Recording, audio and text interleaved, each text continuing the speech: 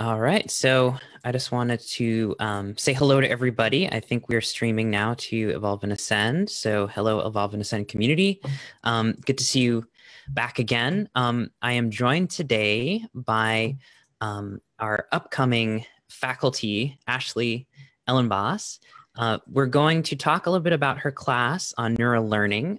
It's called Meet the Plants, a course in herbal wisdom. And Ashley is a lot of things, but she's an herbalist, and she's joining us from, I believe, Sky House Yoga and the Sky House Herb School to talk about herbal wisdom, bringing together sort of the Western practices of understanding the medicinal aspect of herbs and plants, but then also the folk traditions, which is a very important complementary aspect of that. So welcome, Ashley. Thank you for joining us. Great. Thank you, Jeremy. It's a pleasure to be here. Of course. So I guess for our first question, can we learn a little bit about what brought you to begin working with plants and sort of how they factored into your life and your practice? Because you do a lot of other things too, right? So there's yoga and so I'm just kind of curious, maybe like a 120 characters or less kind of short introduction to your background. Sure. Yeah, I do have a lot of different interests, but I would have to say that they all started with the plants. As a young kid, I spent a lot of time outdoors and just was fascinated with the miniature worlds of mosses and the big, just the big beauty of trees. And took a lot of time with my parents, going hiking on the weekends. And yeah, I think I really developed a love of nature and a curiosity for nature at a young age. So when it was time for me to choose a degree for college, I chose environmental science because I thought, well, I love nature, I love plants, and so I'd like to learn how to protect them. From there, after studying a lot of organic chemistry and environmental restoration, I realized that it wasn't the planet that needs saving, it's the people that need to know the value of the planet. And if people can understand how integral the plants are and the environment is to our health, then they may be more equipped to make decisions that are going to be better for the overall environment. So I changed my degree then to study at that time, it was integrative health studies, and then went on to have my focus on plants. So I would say that, I think a deep childhood curiosity and then a reverence and a real desire to bring people to connect with the plants is really where it began. So I think I'd like to ask you about how you bring these traditions together, right? So, of course, there's been a lot of really interesting articles, I mean, pretty much every week about, a new study and what a particular herb does with the body and how it's good for you and how it does this or does that. But then there's also this other layer, an older layer, which is much more rooted in sort of the traditions of spirituality and sort of the folk medicine.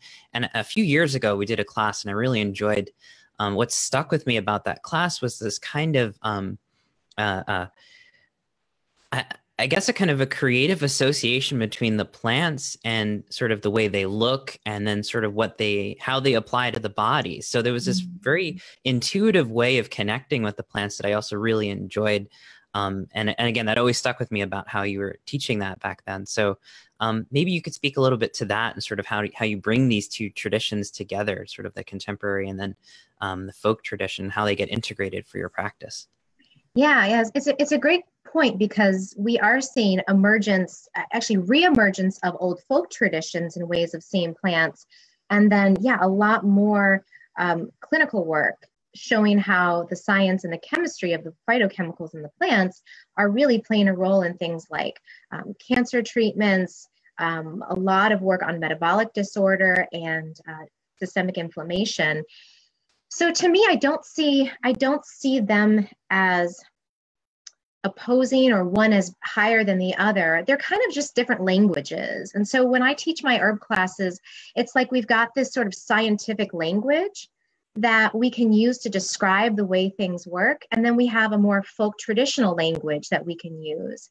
But, it's kind of like being bilingual. If you are bilingual, you can actually see the world in an even more complex way and have more words and ways of describing what you see.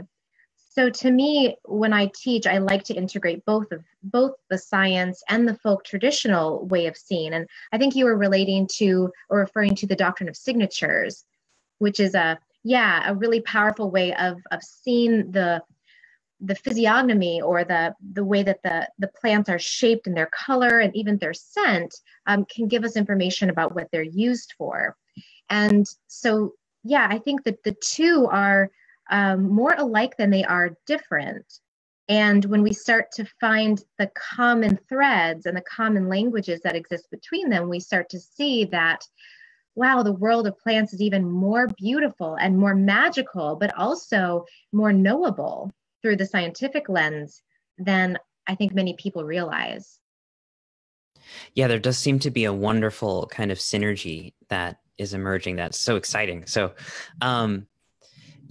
maybe we can go into a little bit about relating to this, because in the language in the class, you mentioned a kind of an alchemy process, right? And so I'm kind of curious how you're using that word alchemy, because I think this relates to not only sort of the actual, as you're saying, the Western understanding of the chemicals of the plants, but then also the sort of psycho-spiritual relationship to plants. So could you speak a little bit to that? Sure. Yeah. So, I think for me, there's I refer to a lot of work by Stephen Buhner, Matthew Wood, and Michael Pollan. Those are three herbalists / researchers, and who I think have really broadened the way that I see plants. And in terms of alchemy, Stephen Buhner talks about how we have these gating channels that, when we're born, we're very, very open, and, we can see and sense things that maybe adults who have pared down their gating channels can't see, because we get sort of culturally start to get narrower in what we're able to actually perceive. And so the idea of alchemy is trying to open up those gating channels. So we start to see the world more like we did when we were children, and we actually have greater perception of the plants. This is also really aligned with the work that's done in shamanism. And, my husband spent a lot of time in Peru working with ayahuasca medicine in the curanderos down there. And I remember spending a lot of time talking with him about the plants and his relationship with ayahuasca and the different herbs. And he said, the ayahuasqueros, they make sure that each person has a relationship with the plant, and you do these plant diets to really get to know the plants one-on-one.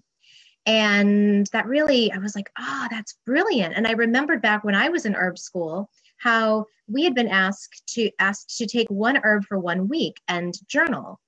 And I remember what a profound effect, and it was gotu kola was the herb that I chose.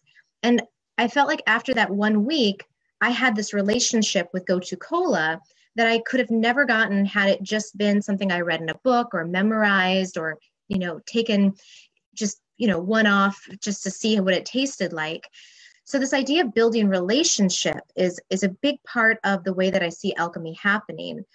Paracelsus, who is an ancient herbalist, he was coined as the father of chemistry, talked about how our digestive system is like our own personal little alchemist. So when we take in herbs, we actually are doing alchemy within our bodies, and we're breaking open the essence of the plant. And in alchemy, what you're trying to do is get down to what is the core essence. So to me, when we take in plants for a period of time and we actually try to create a relationship with that single plant, that's when the magic starts to happen. And people, my students over the last 8 years that I've been leading year-long courses in herbal medicine, where we do about 15 plant diets over the course of a year, when they take a plant, and we do our plant diets for 2 weeks, and so they don't take any other herbs during that time, just the one. And they're really, really, it's a practice of preparing the medicine consciously, and then also consciously trying to see how the medicine is responding and what it has to say to you, more than it just being about symptom relief. And so that's one of the ways that I find that the relationship is built strongest, is through that process of, I call them dieting, or the dieta, as you would say in Spanish, of working with the plants and letting them do their work on you. And I think that's the big piece, and you'll never forget it. You know, once you create that relationship with the plant, it's really with you for a lifetime. It makes me think how unconscious we are about those relationships with plants. Like even myself, I drink coffee every day, but I'm not thinking about that. This is, this is a plant, this is a bean that grows, and there's some kind of connection there. So I can really appreciate what you're saying here, just about sort of bringing this level of mindfulness and awareness and communication back to the plant world. Isn't that? I feel that that's so important these days, especially right now where there's so many ecological questions. And I think the question on many people on their minds is, how do we reconnect with the plant world, and how do we have a better relationship with the plants that surround us, no matter where we are, if we're in an urban environment or in a suburban environment or rural, like plants are always factoring into the air we breathe, the food we consume, the spices that we use, and yet where's the conscious relationship? So I just want to say, I really appreciate that. And so I guess the next natural question would be, as we're going into speaking about your class, what are the kinds of in the class description, you mentioned there's sort of a process of sort of researching and identifying and then creating our own herbal rituals and remedies. So maybe we could speak to that a little bit now, and like, what is it then to be an herbalist and a practitioner, and to begin to have a more conscious relationship, and what are people going to be learning in your class? Yeah. So in the 5-part series, in the class where we're going to be focusing on ritual and making that creative connection with the herbs, is thinking about, and I'll be giving different examples of herbs and teaching the students, giving them both the scientific, but also the more subtle energy of the plant and what it does, and weaving those together. And then, after they start to see these plants, over the course of the first few classes as well, they'll start to create rituals. And so I'll give different options. Making different medicines from the plants is a great way to connect with them. If you're lucky enough to be able to harvest the plants yourselves, we'll talk about how do we approach a plant, what is not just ethical wildcrafting, but I would say, conscious wildcrafting, because we can say, oh yeah, I'm not going to take all the OSHA, but even more than that is, can we break off the roots and propagate it? Like, are we actually being conscious of this being a living thing and not just something for us to use? And, it's kind of like, what would Jesus do? It's like, well, what would the plant do? We should ask ourselves the same question, like, well, what would the plant want? If it were me and I was going to say, yeah, come and you can, I'm happy to offer myself for your medicine. What would be the natural response to that? What would you want to either gift to me, or how might you want to support the ongoing teachings that I may have? And so with plants, I think that that's a big piece that we'll talk about is kind of what is the spirit in which we gather medicines? What is the spirit in which we make our own medicines? And rituals like doing daily overnight infusions is a really easy one that I like to invite my students to do while they're taking my course. And that would be just using an amount of herbs. And there's about 6 or 7 herbs that work really well as an overnight infusion. And then placing it in a windowsill. And if there's any crystals that you feel particularly resonant with, you can place those on top of the metal lid of your mason jar. And then the moonlight and the starlight will help to infuse that in to your medicine, or even writing an affirmation on a piece of paper and then placing your medicine on top of that and letting it soak, so that there's also that idea of the work that was done by, what was his name? Emoto, the Oh yeah, vibrational. I forget his name too. But yes, I know who you're talking about. Yeah. So this idea that even things written down, the vibration of the words would do have an effect. So writing that down, and that's another way we can connect. And then other ways of I had a client who had a miscarriage, and she was carrying so much heaviness in her about that loss. And so we talked about gathering some different herbs and then painting a rock with different words and just colors and images of things that that helped her express what was going on, and then burying the rock, burying the herbs, and then putting a plant on top of that, so that the sorrow can be planted, but that the life isn't being extinguished, and that it can create a foundation for new life to grow. We also have, there's a number of other different ritual ways that we can connect with plants.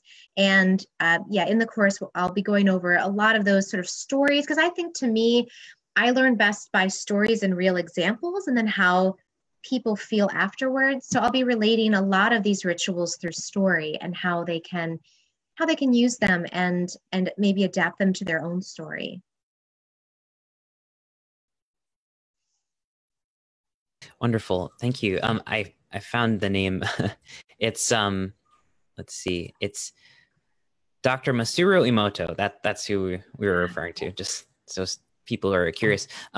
So that's wonderful. And I wanted to ask you, maybe we can go through so the first class is called Introduction to the Green Tongue. I love that as a title. It's so poetic. It seems to evoke so much. Maybe you can give us a sense of what we'll be exploring in that, at least in that first class, to give folks a sense if they're interested in registering. And I want to also note that you can register right now. The link is posted in the video description if you're joining us from the live stream, and you can register for that individual class as well if you're just interested in getting a taste of the green tongue, as it were. So. Yeah, so the term green tongue was borrowed from my teacher, Matthew Wood. And so he uses this term in his book of herbal wisdom and his book of traditional Western herbalism to describe the language that we need to acquire to speak about things that are green, to speak about the green world. And so in the first class, what we'll be doing is we'll be looking at just when we're talking about the green world, looking at, I would say, kind of as above, so below. And to me, herbalism is a spiritual practice as much as yoga can be. And so when we understand, when we look at the whole life cycle of plants, and also look at what's happening under the earth. And so I'll be teaching students about the mycorrhizal network and how plants communicate underground, and how much their communication is actually a lot like ours. So we often don't think about plants talking, but plants actually have a tongue of their own. And they're constantly communicating to one another. They're communicating across forests. They're communicating to the bugs. They're communicating to us. And so we need to first understand what is the language of the plants? How do they communicate? And then we start to look at, well, how do they communicate with us? And so what chemicals and what compounds and what colors are they using to give us more information about the ways that they grow? From there, then we'll look at, what are the main types of, what are the main different groupings that we use to understand plants? So what are plant actions? So we'll talk about, and this is really Western, this is really mostly based from Latin, is the ideas of herbal actions, like what is a diuretic, what is an emmenagogue, what is a vulnerary. And these are a great vocabulary to have as an herbalist, and also it overlaps with the way that a lot of Western medical practitioners work. So it's a really nice bridge for people to be able to talk with their doctors, their healthcare providers, and speak about the way plants work in a language that is pretty universal. So that'll be one piece of the green tongue that we'll learn. The doctrine of signatures is also going to be another part of the green tongue. And the idea with the doctrine of signatures is that plants don't waste any energy. So the way that a plant is formed is a result of its function. So function comes first, and then form or matter gathers around function. So it's like you could also say spirit comes first, and then matter, it configures itself around spirit. And that's exactly the way that the doctrine of signatures works. So we have to think about, what is the function of plant leaves? What is the function? Why would a plant have a flower that's shaped like a tube rather than it's shaped open like a daisy? And so when we look at we can kind of go, we can go backwards from the form and then say, well, why? Why is it like that? And then come into the deeper essence of the function. And then we get all sorts of insights, because our bodies are designed just like plants. We have to respire, they respire. They have to see, we have to see. But they have different organs and different ways of seeing, of smelling, of feeling the world. So the signatures can give us a view into the specific way that individual plants, rather than just plants in general, but how specific plants engage with the world and how we can see them and see their medicine in a different way. Fantastic answer. I'm tempted to ask you more questions, but I'm going to save those for the class and for the students to be able to ask during the class. But maybe as a closing question or two, we can simply let people, do students, prospective students, need to know anything prior to this? Or is this a class that anybody can take who wants to begin working with herbal medicine? Yeah, it's designed for both. So my goal is to have this be accessible to the person who maybe knows how to identify a dandelion. Like, they've seen dandelions, and that might be where their herbal knowledge ends. So I'm going to be breaking it down into the essential bits for beginners, but also I think even somebody who is a practicing herbalist will still be able to gather things from this course, because I think when I sit at the foot of an herbalist, I always learn something new because of the clinical stories they have to share, the way that they use plants, and especially, if you're coming from different bioregions, sometimes the way that we traditionally use plants can be a little bit different. So my hope is to create a space that everyone feels welcome and everyone can contribute to. And because these are going to be live classroom experiences, I love chat box. And one of my favorite things about teaching online is being able to dialogue with students. So if there is someone who says, well, hey, I've never heard of that before, whether they're a new or a practice herbalist, that's where this can become really dynamic, and it can be very educational, and make sure that everyone feels like they're on the same page and getting what it is that they came to learn. Is there anything that, I guess a more technical question about preparation is, for students who want to take this class, will they need anything to prepare? Jars, gathering materials? I'm curious. Yeah, so they will need some materials so that they can, I would say, get the most out of the course. And I have an herbal supply list that people who register will receive. And of course, if you want to see it beforehand, they can email you or they can email me, and I'm happy to send them this list. But the basics are, like you mentioned, a glass jar with a sealable lid, dried herbs, and I have a suggestion of 6 herbs that they can purchase from a variety of organic growers, both on the East Coast and West Coast. Also some alcohol, so that they can do the alchemy of extraction when we get into our medicine making, and I'll be teaching them how to make tinctures. Brandy, Everclear, we'll talk about some different options, but some sort of alcohol that they can use to do those extractions with. And then also some sort of base carrier oil. And the carrier oil can be olive oil or sunflower seed oil, coconut oil. So I'm happy to provide people with a list of things, but it shouldn't be too much. And I would say, all of it should be under $100. And if that even feels like too much, we can pare that down to make it affordable and stretch out what they're going to need over the course of those months, so that they're just kind of buying things as they need to for each unit. Got it. And so for our final question, and maybe actually before I ask that, just for technical information, if you haven't done a Nura class before, these are going to be online. So the format that you see that we're in right now, we're using Zoom. That's what we use for all of our webinars. We use Zoom meetings. That way everyone's got a little video box and they can interact. It's just a little bit more intimate. I find it feels like we're really in a shared space together. And Nura also has a class portal. So that's a place where you will find all of your class information, any of the recorded lectures that you may have missed or you want to review. There's going to be a video and an audio recording you can download and re-listen to. And there's also a class forum for those of you who want to share some of your experiences and maybe post your questions before the class. So all of those things are going to be available to you. If you're concerned about missing anything live, don't worry about it. It'll all be up there, and there'll be a little bit of a virtual container for this class as well. So just wanted to plug that because that's a frequent question.